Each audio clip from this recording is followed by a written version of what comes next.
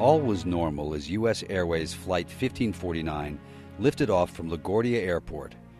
First Officer Jeff Skiles at the controls just before 3:26 p.m., January 15th, 2009. Morning snow had given way to a cold, clear day, offering magnificent views of the New York skyline and Hudson River as the jet rose over the Bronx, climbing to 1,000 feet. Out of nowhere, a flock of geese appeared, smashing into the nose and wings of the aircraft. Most ominously, they flew into the engines, which strained to stay in operation before losing thrust completely. The airplane in crisis, control was shifted to its captain, Chesley B. Sullenberger.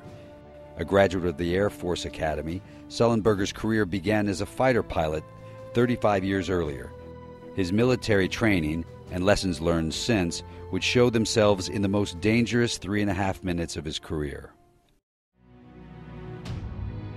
Within seconds, Sullenberger radioed Mayday to air traffic control, declaring an emergency. 21.5 seconds had passed since the bird strike. The engines would not start, and the plane was losing speed, descending at a rate of 2 stories a second. Banking left, Sullenberger had to put the plane down quickly, whether at LaGuardia or somewhere else. Gliding over the George Washington Bridge, Sullenberger cycled through his options. With the plane's rapid descent, only one option remained. We're going to be in the Hudson. 210-4718. I don't know, I think he said he was going in the Hudson.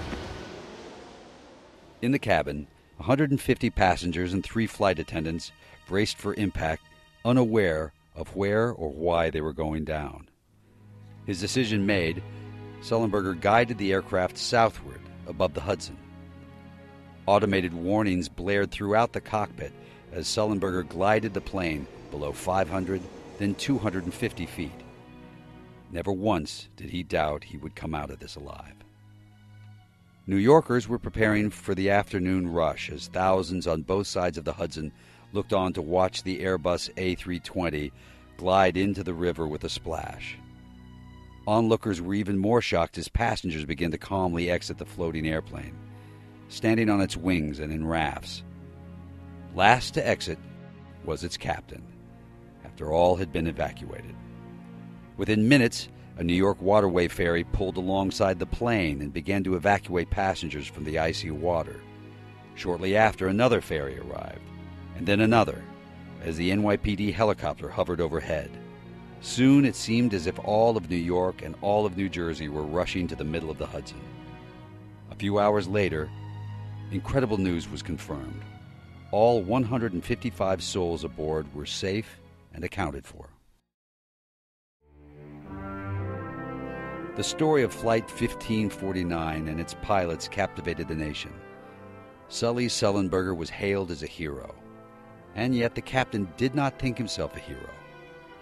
He had not chosen the moment had chosen him. It was merely a culmination of decades of training, dedication to detail, and devotion to duty. In time, he accepted that moment had meant something more. The 5-minute flight of 1549, its pilots, crew, and the armada that came to their rescue inspired a city still scarred from September 11th and a country suffering the worst recession in 70 years. At a time in our nation's history when we all needed it, it gave us hope.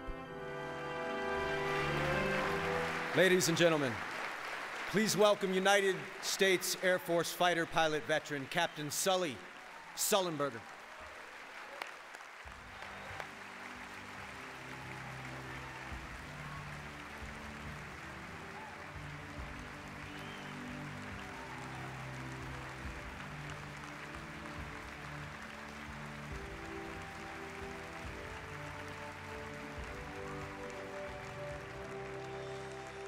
So in a moment of crisis like this, do you actually have time to think, or is it all just training and instinct at that stage? We had to make time to think.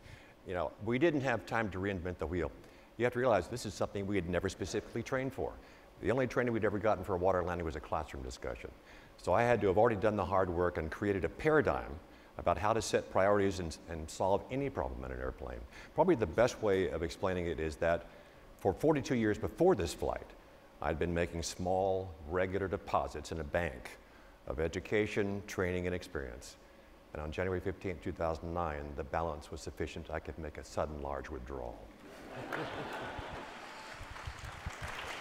Your actions that day at the Miracle on the Hudson have given you a platform to really talk about the importance of safety in aviation. Tell us a little about that.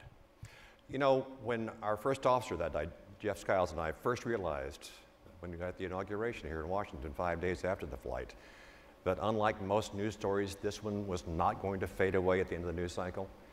We both immediately felt an intense obligation to use this sudden notoriety for good, to be the de facto spokespersons for our profession, for our passengers. And that mission continues still.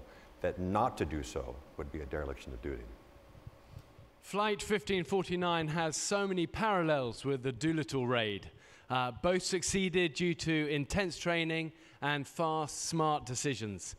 Both united and inspired the country during tough times. What does it mean to you to be the face of such a moment? During the 2008-2009 worldwide financial meltdown, America felt like it needed to win, and this event gave them hope. Ladies and gentlemen, once again, one of the most iconic moments in American history, the great Captain Sully Sullenberger.